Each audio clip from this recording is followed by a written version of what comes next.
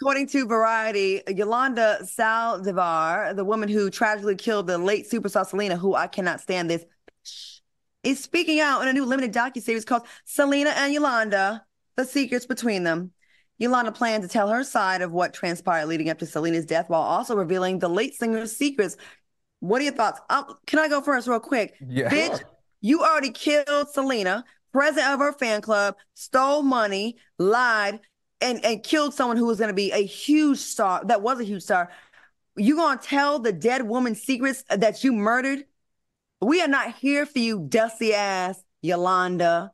You are hater number one, and I really wish nothing but the worst for you because you're a whack ass bitch. Armand?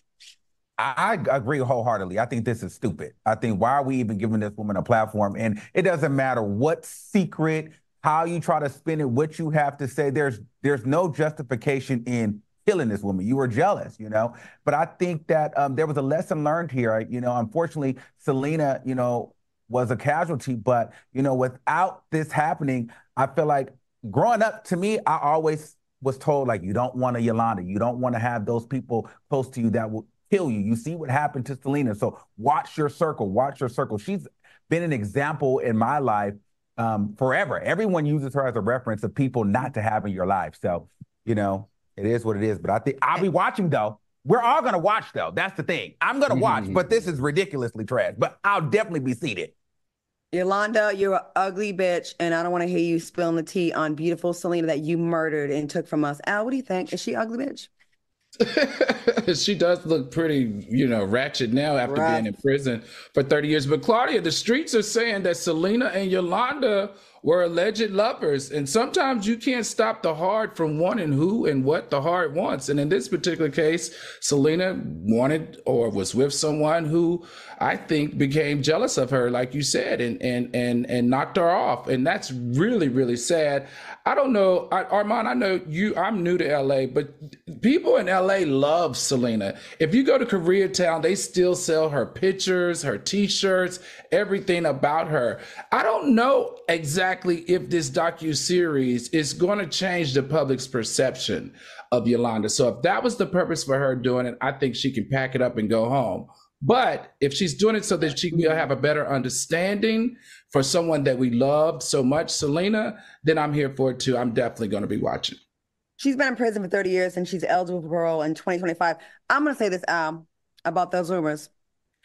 As beautiful as Selena is, and yes, I am face shaming, of all the lesbians that Selena could have be up in her or on her or licking on her, why would you pick dusty ass, no chin having Yolanda of all the women that probably Selena could have gotten?